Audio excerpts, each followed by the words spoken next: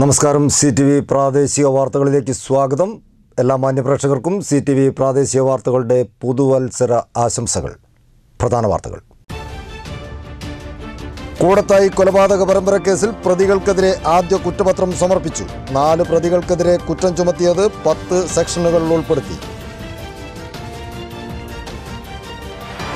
ദേശീയ പൗരത്വ ഭേദഗതി നിയമത്തിനെതിരെ പ്രതിഷേധം അടങ്ങാതെ മലയോരം. വിവിധ രാഷ്ട്രീയ കക്ഷികളുടെ നേതൃത്വത്തിൽ വേറിട്ട പ്രതിഷേധ പരിപാടികൾ. സംസ്ഥാനത്ത് പ്ലാസ്റ്റിക് നിരോധനം നിലവിൽ വന്നു. നിരോധനം ഒറ്റത്തവണ ഉപയോഗിക്കുന്ന പ്ലാസ്റ്റിക് ഉൽപ്പന്നങ്ങൾക്ക്. വിശദമായ വാർത്തകളിലേക്ക്. കേരളം മാസങ്ങളോളം ചർച്ച ചെയ്ത കൂടത്തായി കൊലപാതക പരമ്പര കേസിലെ ആദ്യ കുറ്റപത്രം സമർപ്പിച്ചു. താമരശ്ശേരി 1-ാം ക്ലാസ് മജിസ്ട്രേറ്റ് കോടതിയിലാണ് അന്വേഷണ സംഘം ബുധനാഴ്ച വൈകുന്നേരത്തോടെ കുറ്റപത്രം സമർപ്പിച്ചത്. 4 പ്രതികളാണ് കേസിലുള്ളത്. കേരളം മാസങ്ങളോളം ചർച്ച ചെയ്ത കൂടത്തായി കൊലപാതക പരമ്പര കേസിലെ ആദ്യത്തെ കുറ്റപത്രം സമർപ്പിച്ചു. താമരശ്ശേരി 1-ാം ക്ലാസ് മജിസ്ട്രേറ്റ് കോടതിയിലാണ് അന്വേഷണ സംഘം ബുധനാഴ്ച വൈകുന്നേരത്തോടെ കുറ്റപത്രം സമർപ്പിച്ചത്. പ്രധാന പ്രതി ജോളി ജോസഫിൻ്റെ ആദ്യ ഭർത്താവ് റോയ് തോമസിനെ കൊലപ്പെടുത്തിയ കേസിലെ കുറ്റപത്രമാണ് ഇപ്പോൾ സമർപ്പിച്ചത്. 200-ലധികം സാക്ഷികളും 300ഓളം രേഖകളും 4 പ്രതികളുമാണ് കേസിലുള്ളത്. കേസെടുത്ത് വ്യാഴാഴ്ച 90 ദിവസം പൂർത്തിയാവാനിരിക്കെയാണ് ബുധനാഴ്ച കുറ്റപത്രം സമർപ്പിച്ചത്. 90 ദിവസത്തിനകം കുറ്റപത്രം സമർപ്പിച്ചില്ലെങ്കിൽ പ്രതിക്ക് ജാമ്യം കിട്ടാൻ സാധ്യതയുള്ളതിനാലാണ് ബുധനാഴ്ച വൈകുന്നേരത്തോടെ 1800 പേജോളം ദൈർഘ്യം വരുന്ന കുറ്റപത്രം സമർപ്പിച്ചത്. കൂടത്തായി കൊലപാതക പരമ്പര കേസിൽ ഏറ്റവും ശക്തമായ തെളിവുകളുള്ള കേസാണ് റോയ് തോമസിൻ്റെ കൊലപാതകം. പോസ്റ്റ്മോർട്ടം റിപ്പോർട്ടിലും കെമിക്കൽ അനാലിസിസ് റിപ്പോർട്ടിലും സയനൈഡ് ഉള്ളിൽ ചെന്നാണ് റോയ് മരിച്ചതെന്ന് കണ്ടെത്തിയിരുന്നു. ജോളിയുടെ വീട്ടിൽ നിന്ന് സയനൈഡിൻ്റെ ബാക്കി കൂടി കണ്ടെടുത്തതോടെ അന്വേഷണ സംഘം ഏറെ ആത്മവിശ്വാസത്തിലാണ്. കൊലയ്ക്ക് കാരണമായ വ്യാജ ഒസ്യത്തും കേസിലെ പ്രധാന തെളിവാണ്. ജോളി 1-ാം പ്രതിയും സയനൈഡ് എത്തിച്ചു നൽകിയ MS മാത്യു 2-ാം പ്രതിയുമാണ്. പ്രജികുമാർ വ്യാജ ഒസ്യത്ത് തയ്യാറാക്കാൻ സഹായിച്ച CPIM കെട്ടാങ്ങൽ ലോക്കൽ സെക്രട്ടറിയായിരുന്ന K മനോജ് എന്നിവരാണ് 3ഉം 4ഉം പ്രതികൾ. കോഴിക്കോട് റൂറൽ SP KG സൈമന്റെ മേൽനോട്ടത്തിൽ ക്രൈംബ്രാഞ്ച് DYSP R ഹരിദാസിന്റെ നേതൃത്വത്തിലാണ് കേസ് അന്വേഷിച്ചത്. മറ്റു കൊലപാതക കേസുകളിലെ കുറ്റപത്രവും വേഗത്തിൽ സമർപ്പിക്കാനുള്ള നീക്കത്തിലാണ് പോലീസ്. News bureau, Omassery. ദേശീയ പൗരത്വ ഭേദഗതി നിയമത്തിനെതിരെ DYFI പ്രവർത്തകർ സെക്യുലർ ഫെസ്റ്റ് സംഘടിപ്പിച്ചു. തിരുവമ്പാടി ബ്ലോക്ക് കമ്മിറ്റിയുടെ നേതൃത്വത്തിൽ സംഘടിപ്പിച്ച പരിപാടി DYFI ജില്ലാ സെക്രട്ടറി V വസീഫ് ഉദ്ഘാടനം ചെയ്തു. ദേശീയ പൗരത്വ ഭേദഗതി നിയമത്തിനെതിരെയാണ് DYFI പ്രവർത്തകർ സെക്യുലർ ഫെസ്റ്റ് സംഘടിപ്പിച്ചത്. DYFI തിരുവമ്പാടി ബ്ലോക്ക് കമ്മിറ്റിയുടെ നേതൃത്വത്തിലാണ് പോരാട്ടങ്ങൾ ആഘോഷമാവട്ടെ, ഇന്ത്യ കീഴടങ്ങില്ല, നമ്മൾ നിശബ്ദരാവില്ല എന്ന മുദ്രാവാക്യമുയർത്തി ഡിസംബർ 31 രാത്രി ഫെസ്റ്റ് സംഘടിപ്പിച്ചത്.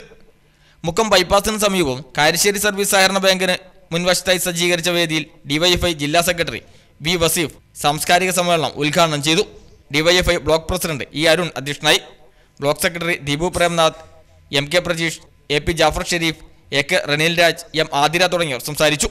തുടർന്ന് നാടൻപാട്ട്, നൃത്തനൃത്യങ്ങൾ, കരോക്കെ ഗാനമേള, നാടകം എന്നിവയും അരങ്ങേറി.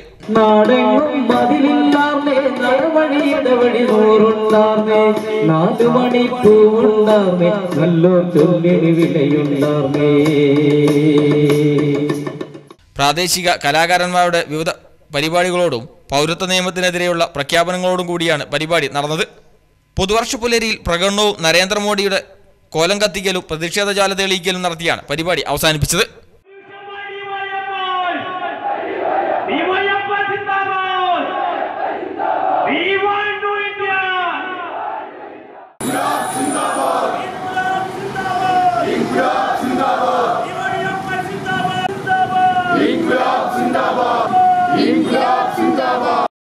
CTV പ്രാദേശിക വാർത്ത മുക്കം.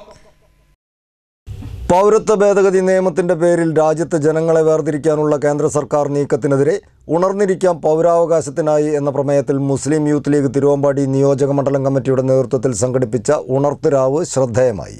വൈകിട്ട് 4 മണി മുതൽ ആരംഭിച്ച പരിപാടികൾ പ്രതിഷേധത്തിന്റെ വേറിട്ട രീതികൾ കൊണ്ടാണ് ശ്രദ്ധേയമായത്.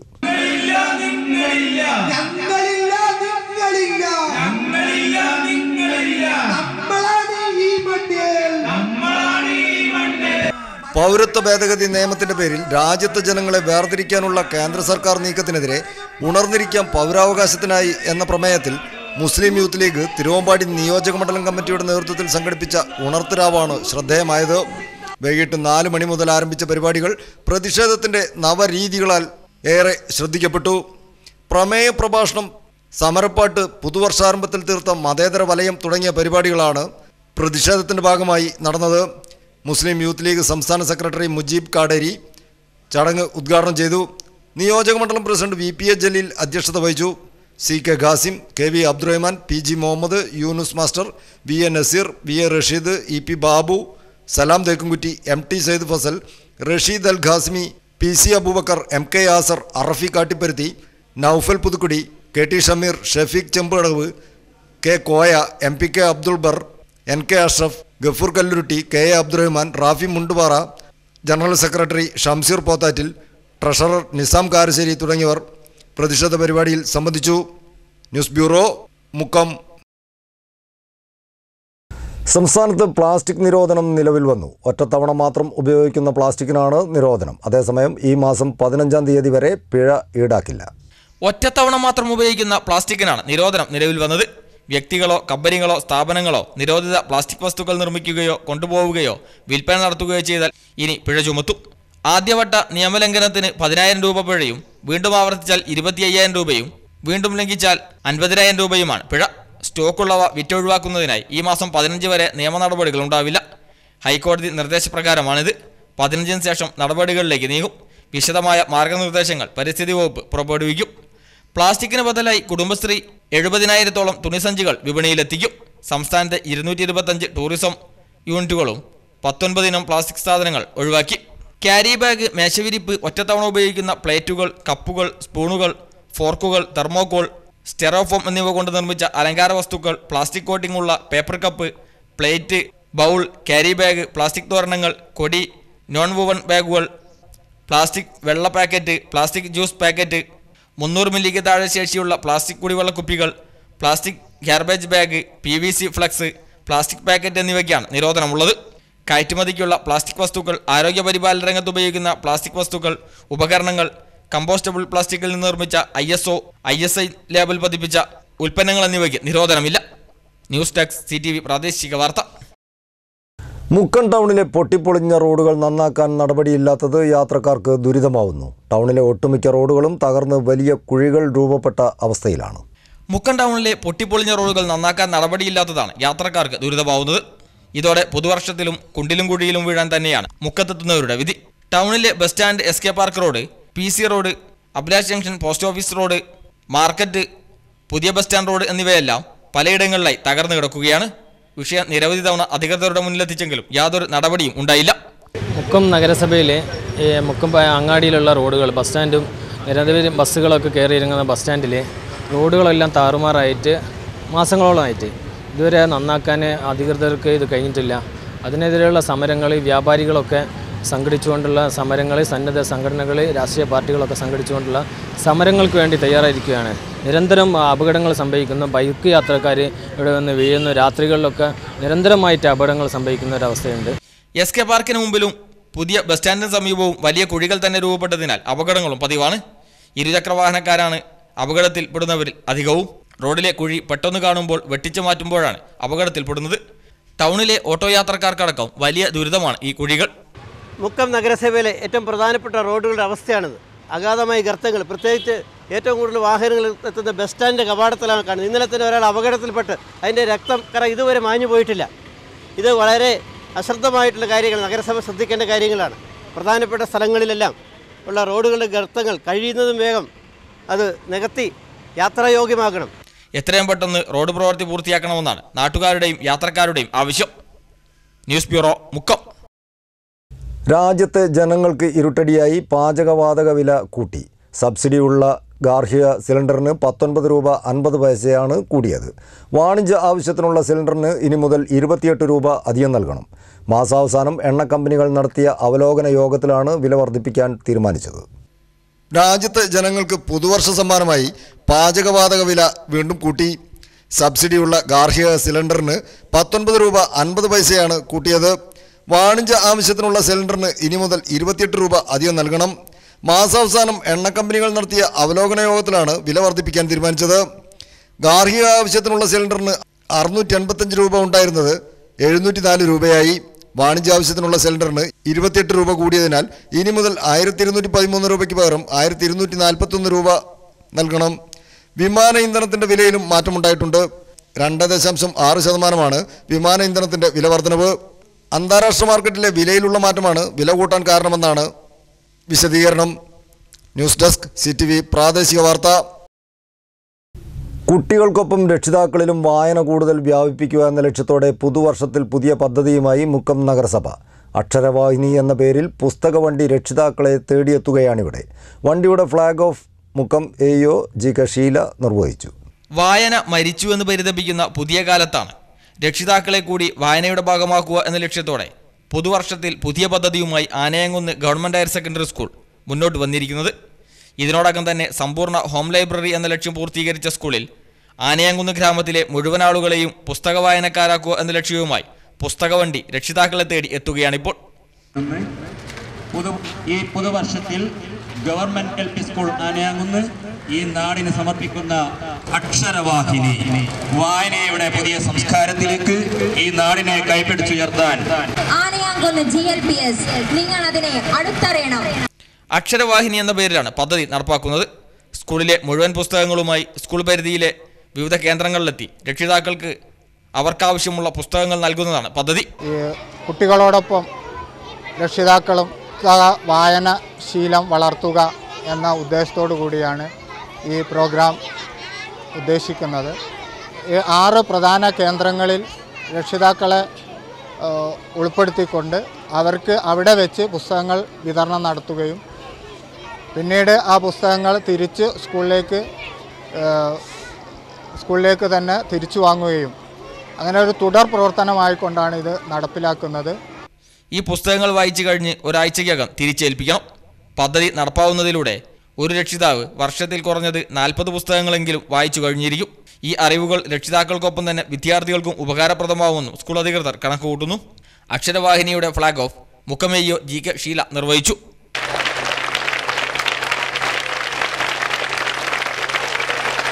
രക്ഷിതാക്കൾക്കുള്ള പുസ്തക വിതരണം കുന്നമംഗലം BPO ശിവദാസൻ നിർവഹിച്ചു. PTA പ്രസിഡന്റ് അബൂബക്കർ അധ്യക്ഷനായി. Ward member Ramya Koovappara, പ്രധാനാധ്യാപകൻ KP Siddique, SMC chairman AP Moeen, Abdul Azeez ചെറിയപ്പറ്റ, Shaila തുടങ്ങിയവർ സംസാരിച്ചു. Cameraman GN ആസാദിനൊപ്പം C Fasal Babu. ചാലിയാറിനോട് ചേർന്നുള്ള മാവൂർ പാടത്ത് ആഘോഷമായി ഞാറുനടിയിൽ ഉത്സവം. ചിറ്റടിത്താഴത്താണ് ഞാറുനടിയിൽ ഉത്സവം നടന്നത്. കൃഷി വ്യാപനത്തിൻ്റെ ഭാഗമായി ഫൈസൽ ചിറ്റടിയുടെ നേതൃത്വത്തിലാണ് കൃഷിഭവൻ്റെ സഹായത്തോടെ കൃഷി ഇറക്കിയത്. ചാലിയാറിനോട് ചേർന്നുള്ള മാവൂർ പാടത്താണ് ആഘോഷമായി ഞാറുനടിയിൽ ഉത്സവം നടത്തിയത്. ചിറ്റടിത്താഴത്താണ് ഞാറുനടിയിൽ ഉത്സവം അരങ്ങേറിയത്. 2 ഏക്കറോളം വരുന്ന പാടത്ത് പൂജ ഗോൾഡ് ബിരിയാണി അരി, പച്ചരി, ഉമാക്കുത്തരി എന്നിവയാണ് നട്ടത്. കൃഷി വ്യാപനത്തിൻ്റെ ഭാഗമായി ഫൈസൽ ചിറ്റടിയുടെ നേതൃത്വത്തിലാണ് കൃഷിഭവൻ്റെ സഹായത്തോടെ കൃഷി ഇറക്കിയത്. ഏറെക്കാലം തരിശിട്ടിരുന്ന മാവൂർപ്പാടത്ത് കുറച്ചു വർഷങ്ങളായി നിരവധി കർഷകരുടെ നേതൃത്വത്തിൽ വിവിധ ഇനം നെല്ലുകളാണ് കൃഷി ചെയ്യുന്നത്. മാവൂർ ഗ്രാമപഞ്ചായത്ത് മാവൂർ പാടത്ത് നെൽകൃഷി വ്യാപകമായിക്കൊണ്ടിരിക്കുകയാണ്. എല്ലാ തരിശുഭൂമികളും നെൽകൃഷിയിലേക്ക് വന്നുകൊണ്ടിരിക്കുകയാണ്.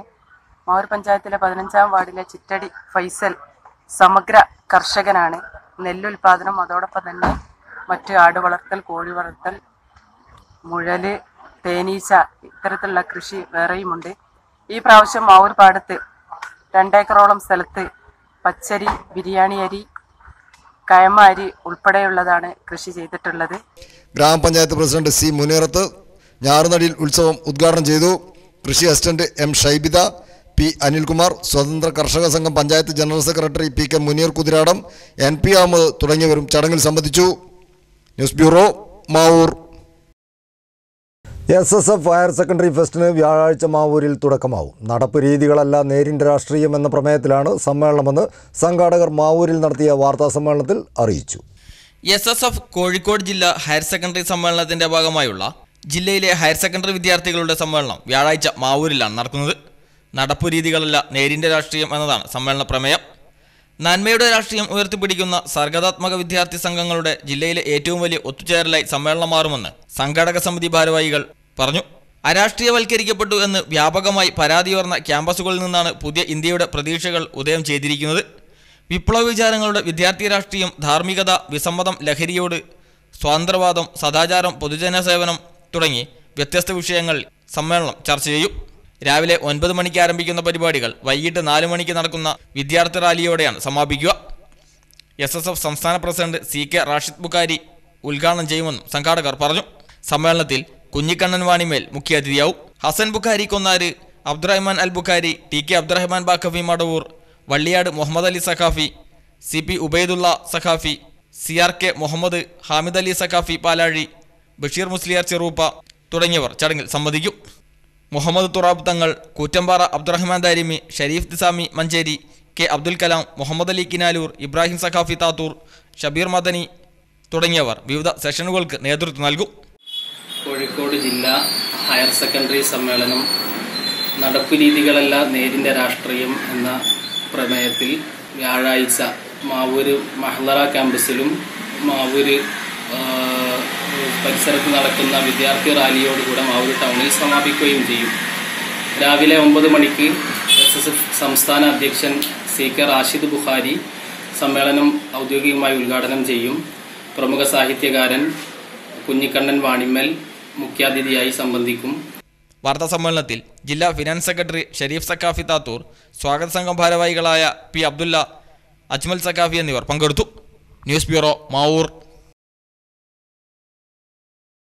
വായനയുടെ വാതായനങ്ങൾ തുറന്ന് വ്യത്യസ്തത പുലർത്തിയ പുതുവത്സരാഘോഷം നടത്തി ആനയാങ്കുന്ന് വയലിൽ മോയി ഹാജി മെമ്മോറിയൽ ഹയർ സെക്കൻഡറി സ്കൂളിലെ NSS യൂണിറ്റ്.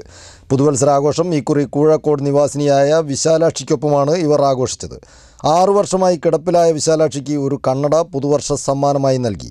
മധുരം പങ്കിട്ട് വിദ്യാർത്ഥികൾ ന്യൂ ഇയർ ആഘോഷിച്ചു. Programme officer silly B Krishnan, AN തൗഹീദ, Sajithra, Shahal Ahmed, Isra തുടങ്ങിയവർ ചടങ്ങിൽ സംബന്ധിച്ചു. കേക്ക് മുറിച്ച് പുതുവർഷത്തെ വരവേറ്റ് കുരുന്നുകളും. ആനയാങ്കുന്ന് അംഗനവാടിയിലാണ് പുതുവത്സരാഘോഷം വേറിട്ടതായി മാറിയത്. ഗ്രാമപഞ്ചായത്ത് അംഗം NK അൻവർ ചടങ്ങ് ഉദ്ഘാടനം ചെയ്തു. CB Maniyamma teacher, V Shiji, NK Meenakshi, Deepthi, Fida Sherin, Saritha, റാസ്മോണി തുടങ്ങിയവർ പരിപാടിക്ക് നേതൃത്വം നൽകി.